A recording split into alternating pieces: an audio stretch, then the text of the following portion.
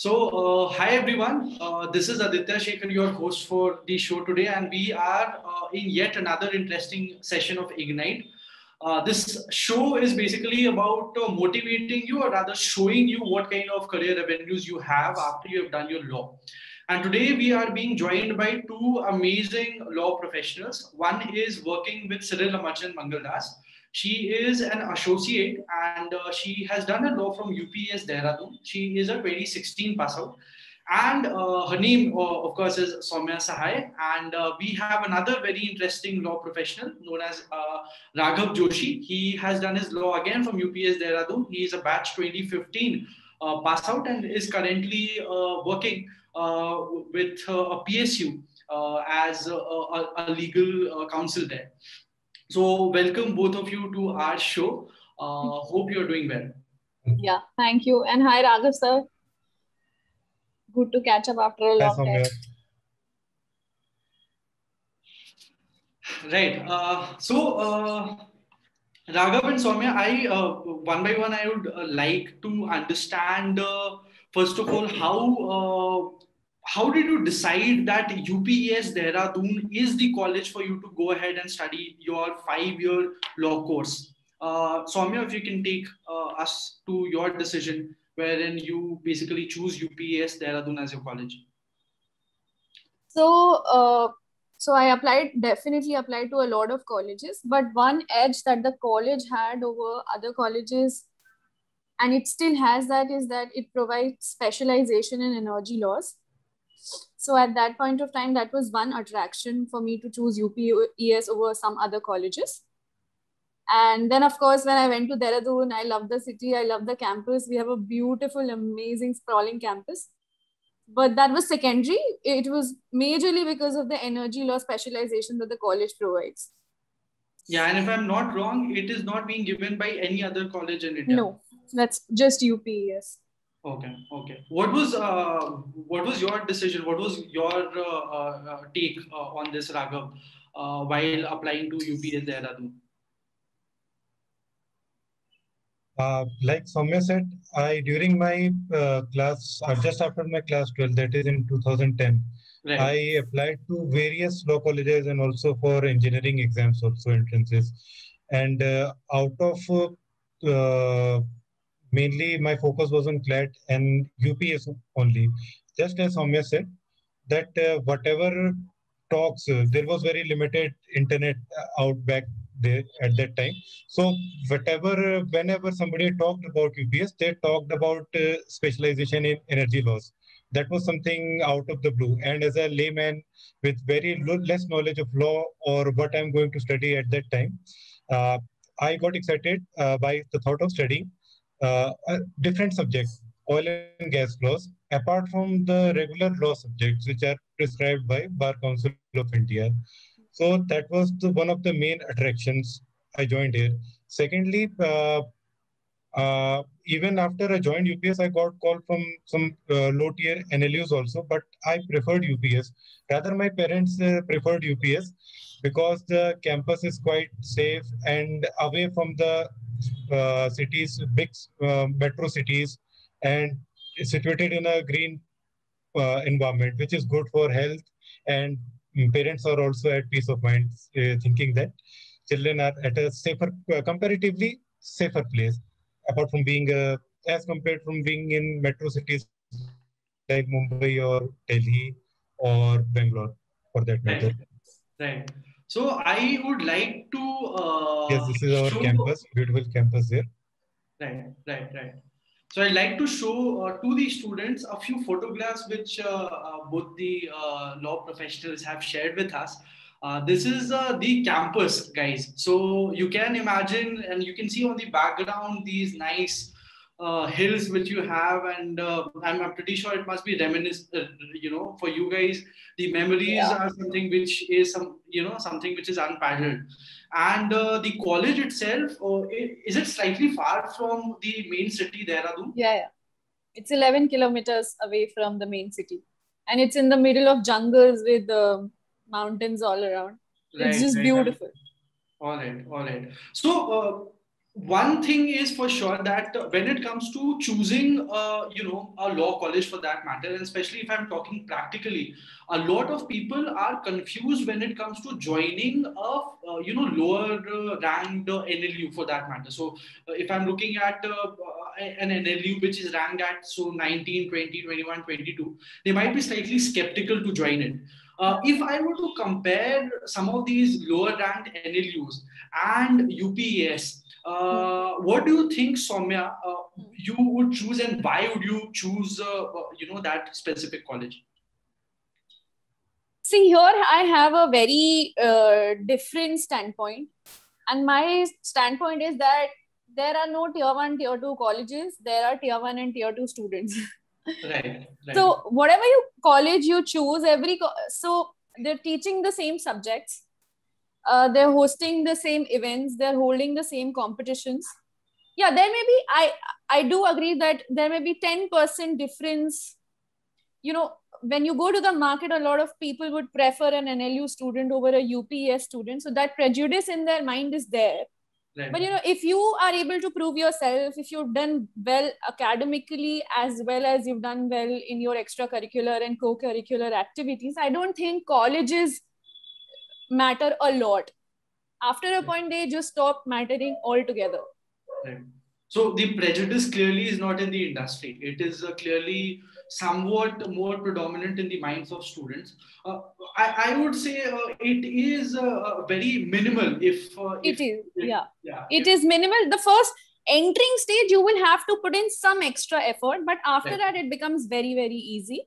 Right. And now, as part of law firms, I'm seeing that even that prejudice has, you could say, it's just very, very minimalistic now. Right.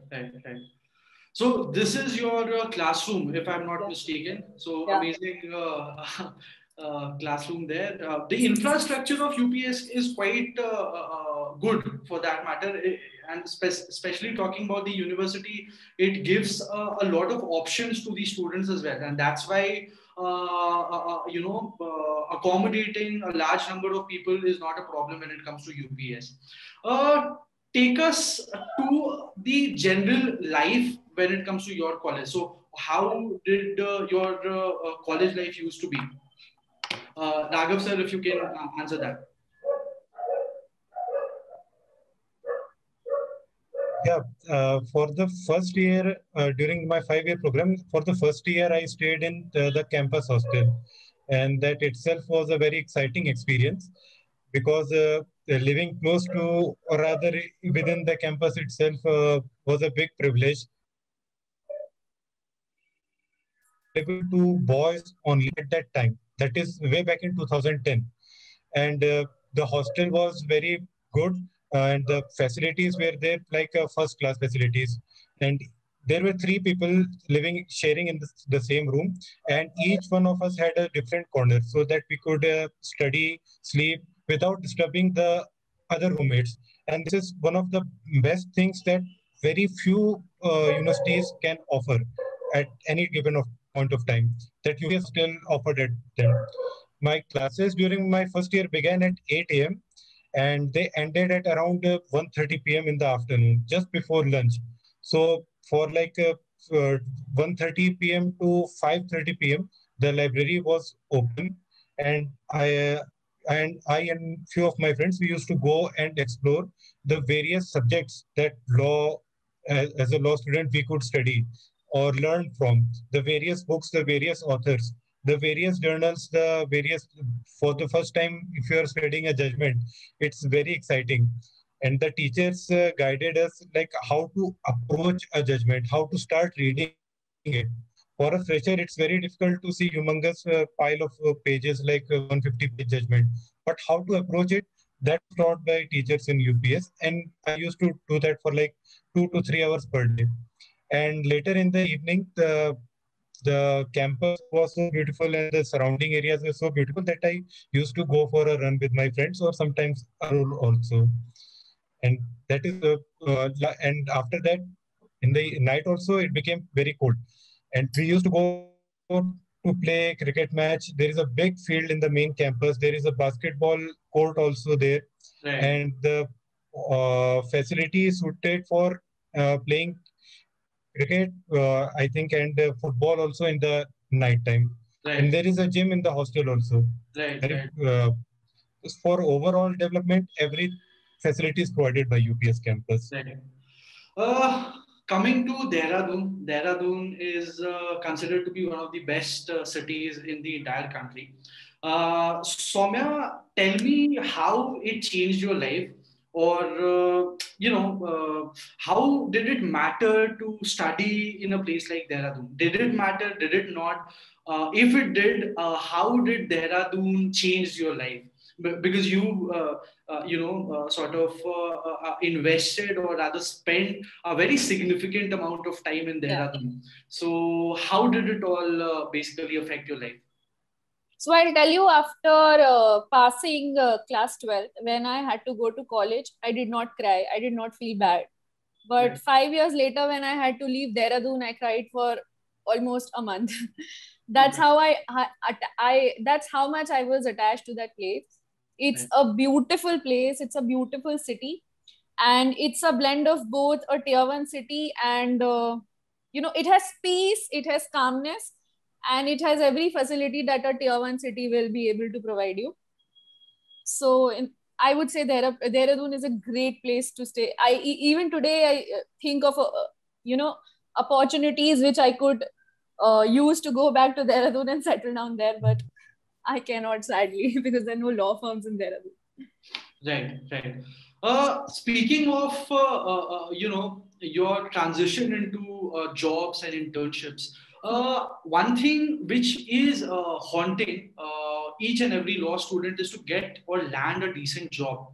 Yeah. Now, tell us to our viewers that how did you guys figure out the internships or the opportunities which were available in your college? So, did you have to do it on yourself? Is there a placement committee? How did you figure out that this is something which I want to explore? What was going on in your mind when you were applying in these firms or PSUs for that matter? So take us through your mindset when you were applying for internships in these firms. Soumya, you can go ahead with your answer first. All right. So there is a placement cell in the university, and which did help me bag one internship. And I was very actively, I used to apply by myself also. So I think landing internships is the most difficult part in law schools, because again, a lot of students from a lot of colleges will send their applications. It definitely becomes easier when it is through the campus placement cell.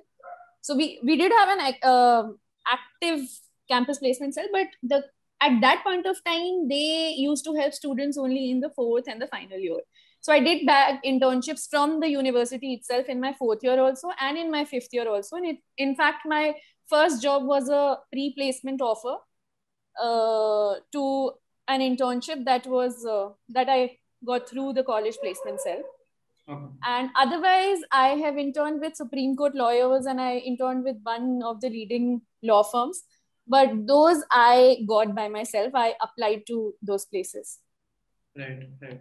Raghav sir, what do you think is the importance of internship for that matter when it comes to law school? Since you have done your law and it's been some time since you have graduated from your law school, coming down the memory lane, watching your steps back, how do you think interning in a better manner or interning at better places changes one's career trajectory? Aditya, that is a very, very pertinent question.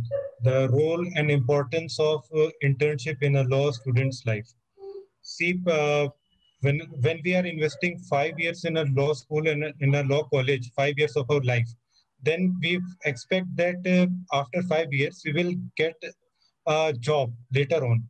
And so as a law student, internship plays that role. Internship plays that connection between being a student and getting a job, getting hired. How does this happen? From the first year onwards, rather from the first semester itself, we must, as a student of law, we must realize that getting known, getting familiar with the various opportunities that we can get in future as a job. These opportunities are as a lawyer practicing under a lawyer, as a lawyer working in a law firm, as a in-house counsel working in a big corporate, working as a in a bank, legal advisor as a in a bank, working or preparing for becoming a law teacher later on. These all aspects can be explored during internship. So you, a student gets a flavor of various opportunities working as an intern in various organizations. Like I Right. interned in thrice in as a corporate, that was in ONGC, and the other was in Petroleum Natural Gas Regulatory Board, and I was associated with the in-house team. From there on, I realized that the being the in-house thing is more attractive to me. So my efforts should be directed to joining, to figuring out and joining a company as a in-house legal person. And I entirely left the aspect of joining a law firm, even though law firm is a much better, working in a law firm is a much better prospect. But I realized due to my internships that I want to join as an in-house in a company. Secondly, once you start interning, once you for the first year, second year, you get at least 4 months to intern. So you can do 4 months of internship there in four different places. Those four places can be a blend of law firm, individual lawyer, in-house corporate, or in a bank. So they, from these 4 months, you can figure out that what you want to do after completing your 5 years. Suppose you want to join as in a law firm, then the rest of your internships from third year onwards, you will get at least 7, 8 months again as internships. So then from third year onwards, your efforts should be directed to finding internships in various law firms or trying to intern in a single firm again and again, and showcasing your perseverance and your hard work and your dedication there. And this will enable the persons working in the law firm, particular law firm, to consider you, to look at you again and again, to evaluate you, and to consider you, to give it, you a job in future just after you pass. Right. This aspect Soumya can deliberate much better because she was given a pre-placement offer from one of the very big power sector transmission companies in India. Right. So that is the role of internships, that you get to have a chance to showcase your capabilities, showcase your perseverance and your dedication and hard work capability, and get hired even before completing your LLB degree. UPS has a recruitment committee. UPS has a very big network across various law firms, various in-house companies, and LPOs, and even uh, various tier one law firms. Right. And Raghav, just I to got cut you, many internship opportunities. yes, Raghav, just to cut you in between, I just wanted to understand one thing. When it comes to PSUs, what is the process of their selection? What do they actually look in a candidate while selecting? I've heard there are a lot of examinations as well. So there's, there are a few PSUs which are taking candidates through CLAT PG examination, but then there are PSUs which give you a Right, pre-placement, right, right. offer. So what is there a set criteria, or you will have to figure out, especially when it comes to the bigger PSUs like ONGC and say Bhel, or all these important PSUs, to give the CLAT PG exam and then only sort of get in them. So is there a set criteria, or you will have to basically figure out one PSU at a time? See, Aditya, this thing is very random and keeps on changing. However, Right, from 2014 till 2019, the pattern remained very quite stagnant. That right, PSUs like ONGC, Power Grid Corporation, THDC, BHEL, Oil India Limited, they utilize the marks of CLAT postgraduate exam right, for shortlisting for interview. right, However, there are various other PSUs PSUs are divided into various categories like Maharatna, Navratna, and Mini Ratna. ONGC and BHL are all Maharatna. Mine is a Navratna, and there are Mini Ratna also. So the Mini Ratna companies, PSUs, they take their own exams. They conduct their own exams. They come up with their vacancies, and candidate is supposed to take that exam, pass the interview and the GD process, and then they get selected. So every PSU will have an exam. Either it will be through CLAT, PG, or they will have an independent exam. Exams can be of multiple choice questions also, and exams like BPCL takes an extensive exam comprising of subjective questions from family law to CPC, CRPC, constitution, various law subjects are asked in BPCL entrance exam. So approach should be keep an eye or use the internet thoroughly, find out a list of PSUs and keep following them again and again, the recruitment section. And for utmost clarity, I would like to clarify that there is no replacement offer given in public sector companies nowadays. It has been stopped. So Amya, things have been slightly different for you. You took your transition from college, going straight to Amarchand Mangaldas, if I'm not wrong. No, I first went to a corporate, which is called Sterlite Power. It's actually a subsidiary of the larger Vedanta group. It is into power sector. All right. So that's a very niche area in which you were working. So take us through your decision of joining a corporate. Now, did you apply? Did you get a pre-placement offer? And while you were interning, what were the things which you did to get yourself noticed? In front of the management to sort of offer you a job. All right. So as Ragha sir said, that while you intern, it becomes clear to you as to where you want to go. What do you want to go to a law firm, or do you want to litigate, or do you want to go to a corporate? So even I decided that I used to see myself in a corporate as an in-house counsel. And Sterlite is a power sector company. And because of our energy law specializations, Sterlite came to our campus when I was in the 5th year for offering internships. And it was a 2-month long internship. And me and a classmate of mine, we both got that internship, and we were working directly under their legal head. And see, when you are a fresh, as we were talking to law aspirants, I will tell you that when you are a fresher in any interview or in any internship, all they want to see from you is, one, that you should be a dedicated and smart person.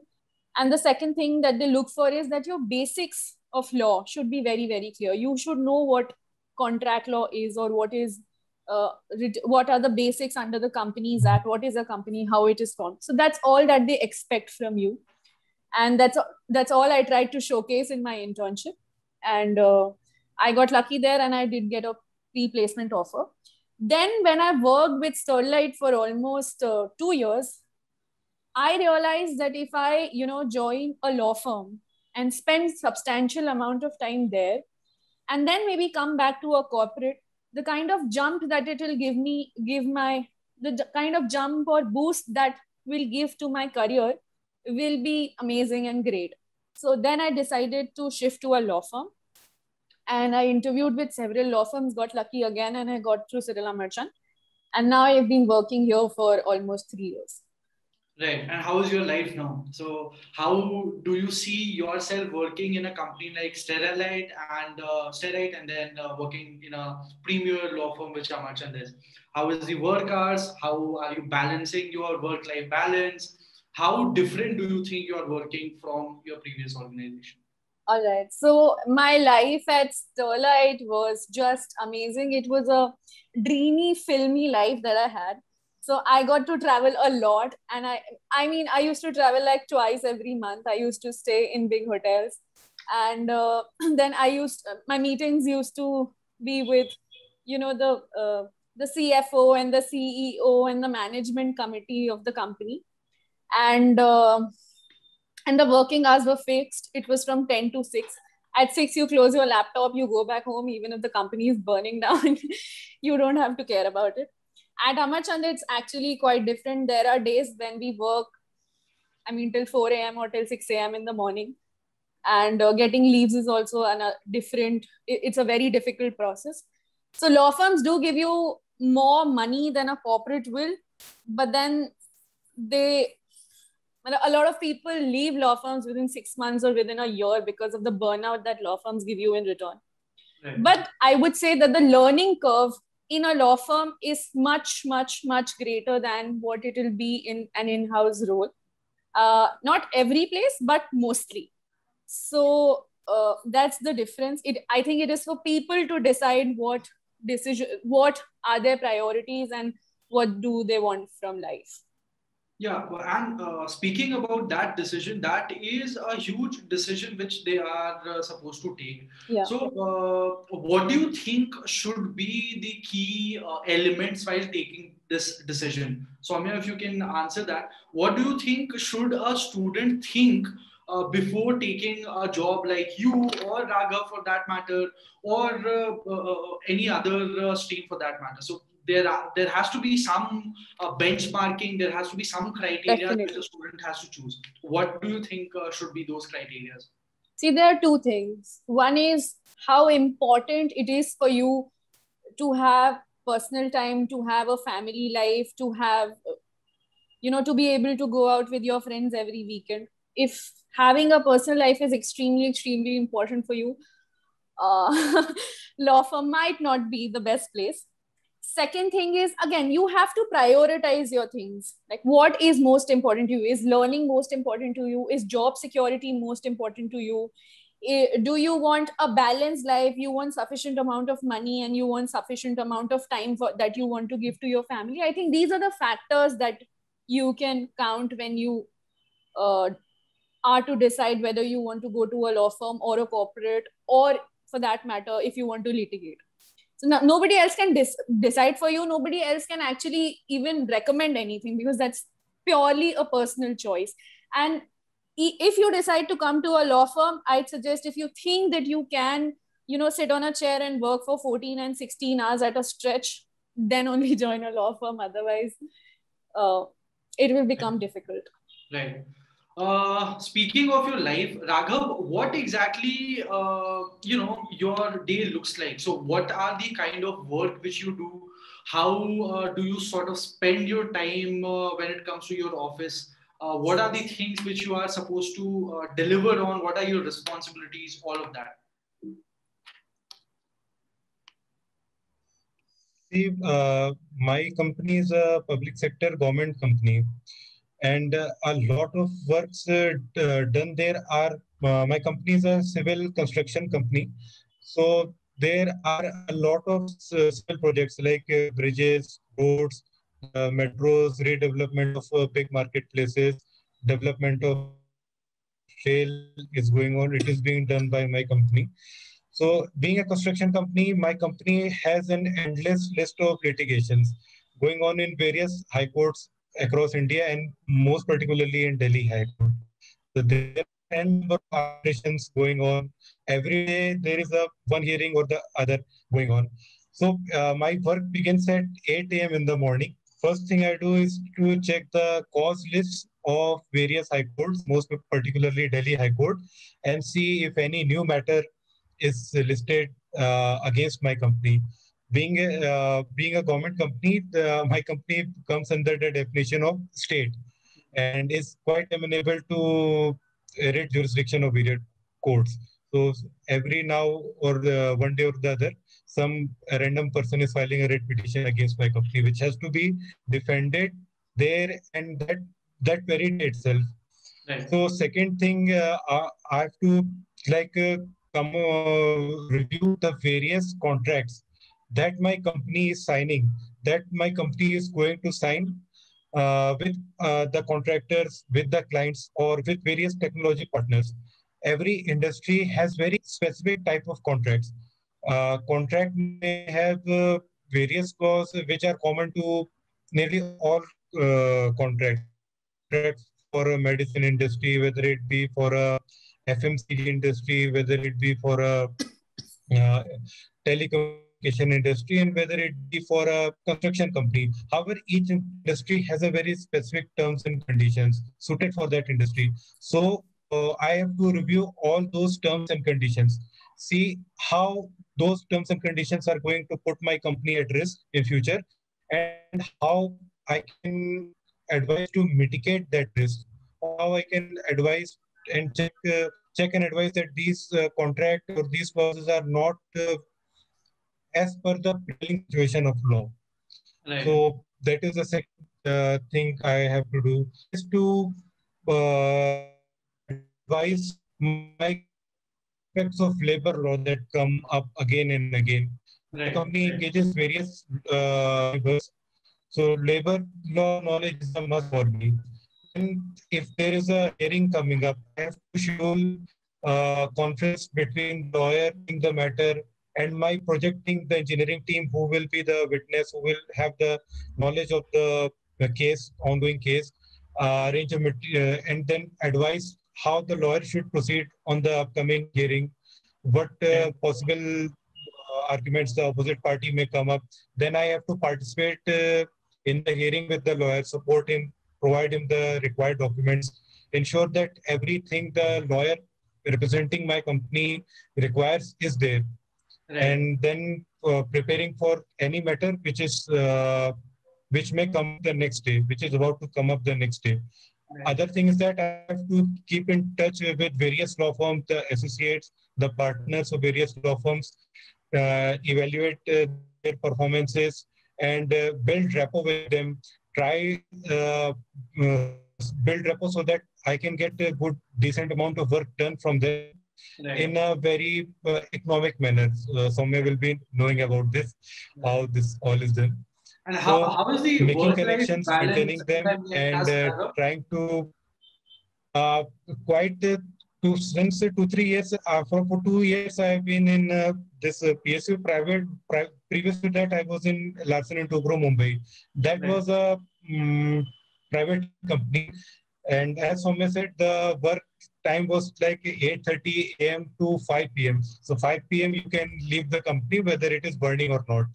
So that work pressure was very less in private sector. Now Right. I'm in government sector.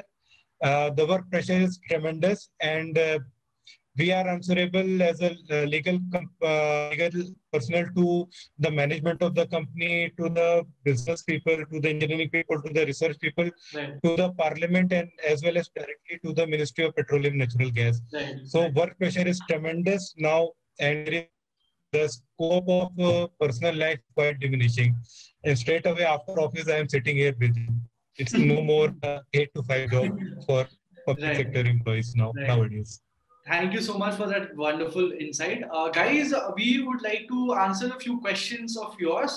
So please feel free to write questions on the chat box. We'll be taking one question at a time. So request you guys to start shooting us your questions. In the meanwhile, one final question which I would like Soumya to answer here is, so when we were giving our law entrances, this was back in 2010, and I'm sure Raghav must be just like me preparing for the common law admission test. I still remember me giving the examination with 25 to 30,000 students, right? Yeah. And law was gaining traction at that time. Yeah. There were very Right. few lawyers, and the scope was also slightly fresh, right? Everybody was really interested in what exactly this thing is, which is law. Uh, do you think there is a sort of stagnation when it comes to the number of seats which common law admission test has increased? The number of people who are coming to take law has now increased from 25 30,000 who were giving the common law admission test to now, which is 65 70,000. Yeah. So do you think there is a sort of saturation when it comes to the inflow of law graduates when it comes to the various avenues which India has to offer? Or do you think law is something which will adapt to the number of people who are coming and joining as law professionals? See, to start with, I think every profession, be comes to this point where this saturation or this stagnancy comes. Like if you see 20 years back, engineering was that profession. Everybody ask anybody and they were preparing for IIT JEE exams. Right. And then it kind of shifted to everybody wanting to do an MBA. And now that same thing is happening with law. And eventually, the colleges, the system adapts to it. And I think a few national universities have been increased, and then there are a lot of private colleges that have come up. I will give you a personal example. When I took an admission in my college, I was the 4th batch. Right. And now my college the law college is almost like 10 years old. Right. So they have a good number of their alumni in the industry. Right. So every college also, grows and understands and builds a reputation for itself in the market slowly and eventually. Like Symbiosis is a private college, but has a fantastic reputation in the market. And that is majorly because there is a huge alumni of that college, which is there in the legal industry, spread across every, be it in-house roles, be it a law firm, be it litigation, or anywhere else. So the industry will eventually adapt to it. There'll be more colleges. So stagnancy, see, India is 120 billion population. So a little problem, a little stagnancy and saturation has to be there. But the industry adapts to it. Right. So let's take a few questions, and we would like us to be a little succinct. Can you take us to the salaries? Ultimately, everything boils down to money. So can you take us to the salaries of PSUs? So Raghav, can you tell the ballpark range, if not the exact figures, which a law professional after graduating from law university will get in a PSU? See, if you get an opportunity to join a PSU just after graduation, that is, from point of view of salary, it is an excellent choice. Your first pay in all PSUs will be more than 1 lakh per month, and you will get an excellent amount of perks and benefits, unlimited medical coverage for you and your family. And as you let the promotions will be fixed, time bound, nobody will be able to take away your promotion. You will have an excellent job security. Nobody will throw you out of the company, and if you want to work and if you want to learn, you will get a good amount of opportunity for that also. Growth in a PSU is unlimited. Basically, once you are into a PSU, you are in the government sector, you are within the domain of a particular ministry. Then opportunities are many from there. You can join, you can travel to various ministries on deputation, work in there. You can work in the South Block, North Block of the Parliament on deputation, be there for like 3-4 months. You get to meet all the dignitaries in the government infrastructure. Moving from one PSU to another is also easy. And each and every time you will get a good amount of jump. The one thing that the PSU employees get is their dearness allowance, which is like linked to the inflation. So whenever petrol prices increase, you get a hike in your salary also, and petrol prices are always increasing. Right. So basic is you will get anything more than 1 lakh per month at the lowest joining range, as the most junior person. Right. What about you, Soumya? Where do you think the law firms are supposed to pay, since money is the main consideration when it comes to people juggling with their professional life and completely extricating their personal life? So how is the money there, and what is the ballpark? See, law firms are different categories of law firms. There are tier 1 law firms, there are tier 2 law firms, there are tier 3 law firms, and then there are small law firms. Right. And the pay scale across different law firms are different. So when we talk about packages, we often only focus on the tier 1 law firms. They will offer you a starting package of, say, somewhere between 15 to 20 lakhs, and the yearly increment is also excellent. Right. But the bonus pay is huge. But these are just the top. There are just 7 to 8 top tier law firms in the country. Right. If you go to The tier 2 law firms, they also pay you decently, but the smaller law firms, there may be a problem in terms of package there. Right. All right. Let's take a few more questions. Parth has a very peculiar question. He says, I want to pursue my career as military judge advocate general, and will it help me coming back in corporate sector? So why would you want to join the judge advocate general and coming back to corporate sector is something which you'll have to think.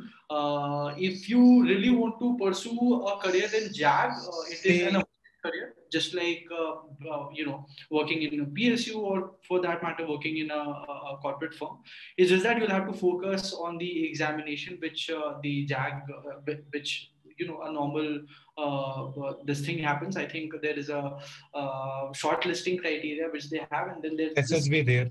Yeah, SSB basically, and then they conference you out or conference you in, and then accordingly you are given the postings. It's just a short service commission posting. So after 12-15 years, you will be asked whether you want to continue, and depending upon your performance, you will be kept or sort of asked to sort of superannuate. But then it's again a very different and a very amazing career for that matter. Right. Let's look at some other questions.